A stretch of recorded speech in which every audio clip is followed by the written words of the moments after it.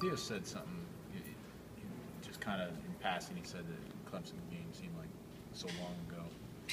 Does it seem that way to you, and is that like a good thing? Yeah, I mean, it really does feel like Clemson. It feels like it really was about maybe 2 or 3 weeks ago. It didn't feel like it was so close. I mean, I take it as a good thing. 'Cause I mean, now that just shows how much effort we put into preparing for South Carolina, because we know they're a great team, high-powered offense, and I mean, we've just really been focusing on how we're going to play against them and try to take things week by week.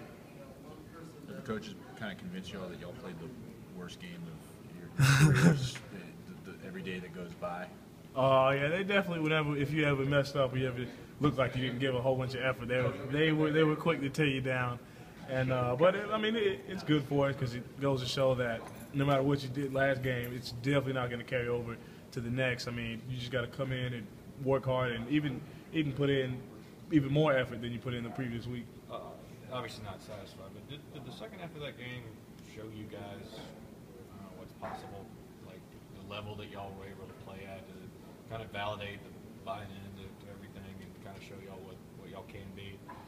To an extent, yes, but there was a lot of things we could have done, and there were more plays to be made in that second half than we really wanted. I mean, like we played pretty well, but that's nowhere near what we got left in our store or in store for us. I mean, there was a lot of times where guys could have made plays if they would have executed or really just played their key more, and versus trying to go make another play. Like in our defense, if you stick to what the coaches tell you to do, and if you pay attention to your key, that's how you make plays. And I feel like in this next game, we'll see a lot more of that going on.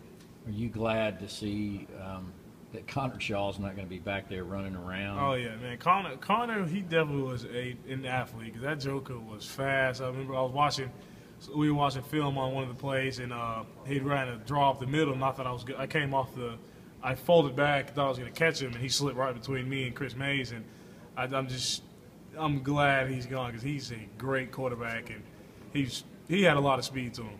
What's the primary difference in not just in the quarterbacks, but in the offense under Dylan Thompson as opposed to Connor Shaw? I feel like he's got a. I like his I kind of like his passing game more than Shaw. He's definitely a guy who'll sit in the pocket and throw some downfield passes, and I feel like he has a better understanding of the game. Not knocking Shaw in any way, but I feel like he just understands Coach Spurrier's offense and knows he knows what to do.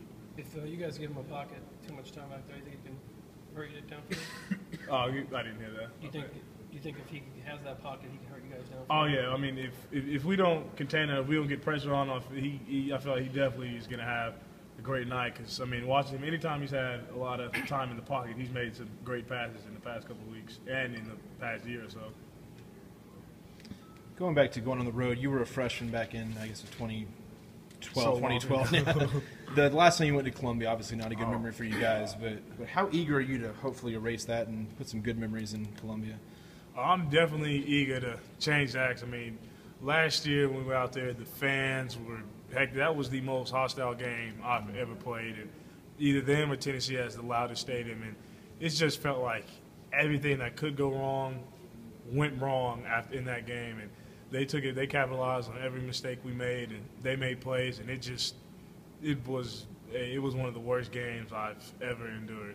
I understand you've been playing a lot of Sandstorm at practice. Are you a big fan of that song? Are you ready to be done with that? Yeah, see, me, I kind of like the song a little. Like when they played it during the game, I was like, shoot, this get me. I don't know why they keep playing it. And I mean, it doesn't bother me much as much as Rocky Top does. Yeah.